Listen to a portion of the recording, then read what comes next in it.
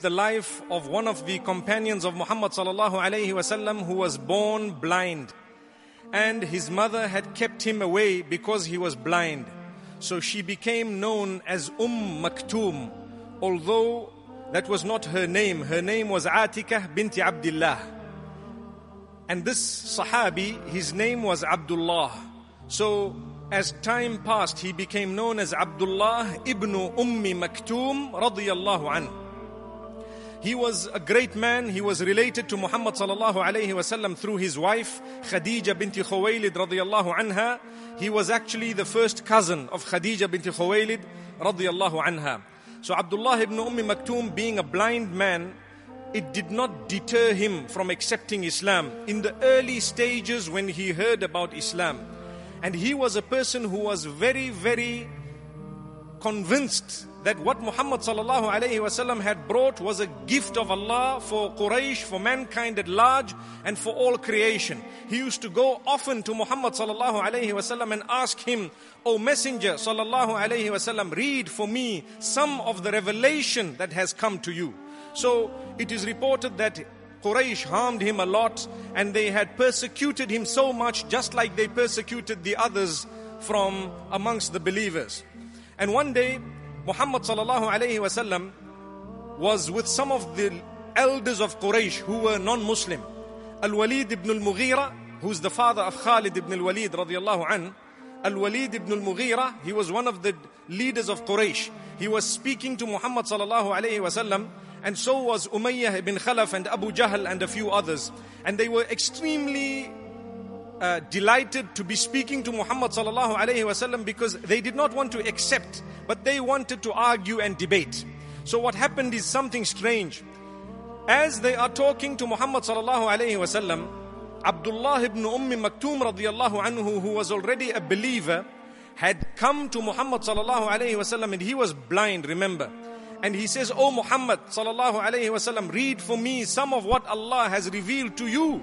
So Muhammad sallallahu alayhi wasallam looked at him and turned away back to speak to those who were the leaders of Quraysh, hoping that perhaps I'm about to answer some of their questions. If I do, maybe they might accept the message, because he wanted desperately for them to accept this message of Islam. So as Abdullah ibn Umm Maktoum radiyallahu anhu finished his statement and Muhammad sallallahu alayhi wasallam turned away from him, a little while later Allah subhanahu wa ta'ala revealed the opening verses of Surah Abas. And if we look at the meanings of Surah Abasa wa Tawalla, we will find that it is connected to what happened with Abdullah ibn Umm Maktoum radiyallahu anhu. So the verses were revealed. Abasa wa Tawalla أن جاءه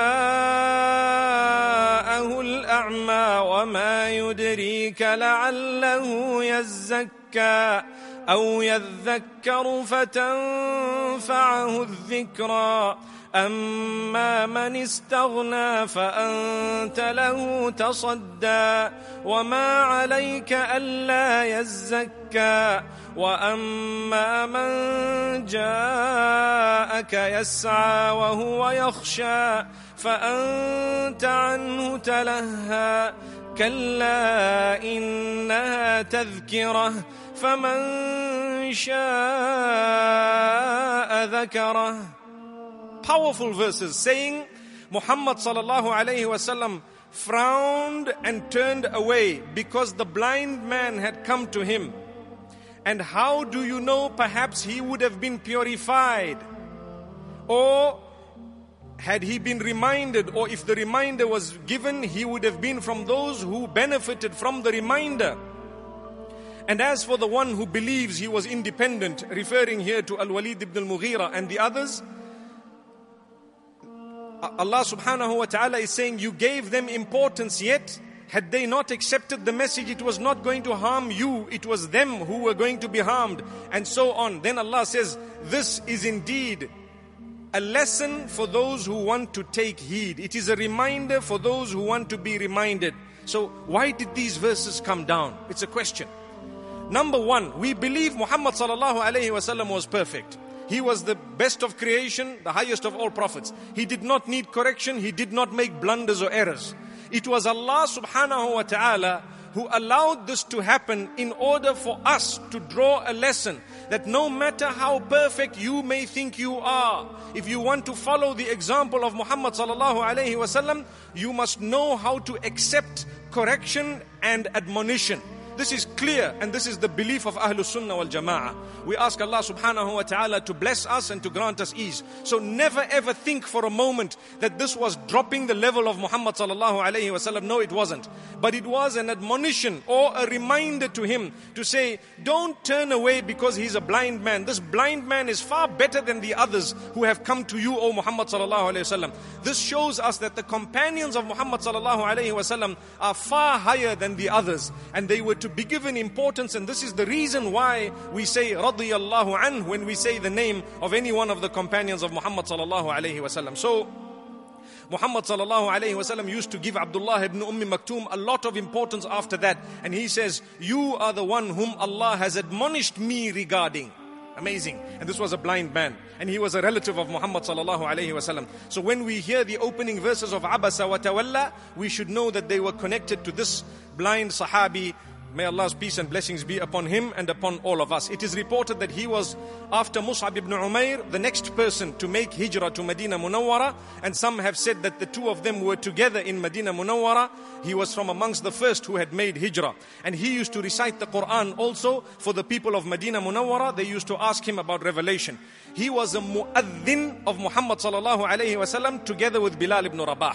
Please remember this. He was a blind man, Abdullah Ibn Umm Maktoum radiyallahu anh. He was also a mu'adhin, just like Bilal ibn Rabah radiyallahu anh was a mu'adhin. So one used to call the adhan, the other used to call the iqama. One used to call the iqama and the other used to do the adhan. They used to rotate. And in Ramadan, it is known that Bilal ibn Rabah's adhan radiyallahu anh used to wake the people up for suhoor at the earliest time of tahajjud.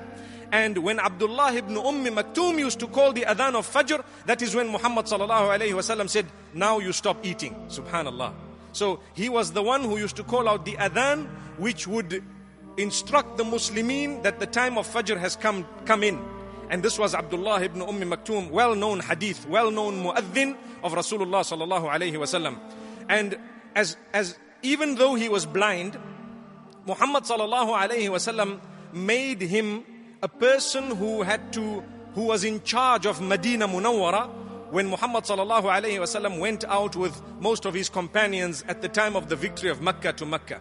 So who was in charge of Medina when they went out for Fath Makkah or the victory of Makkah? It was Abdullah ibn Umm Maktoum radiyallahu anh, even though he was blind. And he was a man whom, when the verses of jihad had come down, he was very sad. So sad that he felt that, you know what, I cannot participate in the struggle against those who usurped my wealth as well, because I am blind. You see, those who had taken our wealth and they took our property and so on, the struggle had commenced against them, and verses were revealed.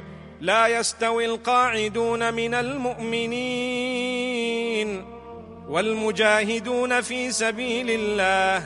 Verses were revealed saying those who sit back and those who engage in the struggle are not equal. So Muhammad sallallahu alayhi wasallam heard Abdullah ibn Umm Maktoum saying that, you know, I pray that Allah grants me an excuse. So when the verses were written by Zayd ibn Thabit, as he was writing the verses, an exception was revealed by Allah subhanahu wa ta'ala. What was that exception? The words غَيْرُ أُولِي الضَّرَرِ, besides those with the valid excuse, that was revealed. So if you read the verse today, it says لا يستوي القاعدون من المؤمنين غير أولي الضرر والمجاهدون في سبيل الله. They are not equal, those who remain behind and those who engage in the struggle, except those who have a valid excuse. Who was one of those who was meant by this verse? Abdullah ibn Umm Maktoum radiyallahu anhu, because he was blind.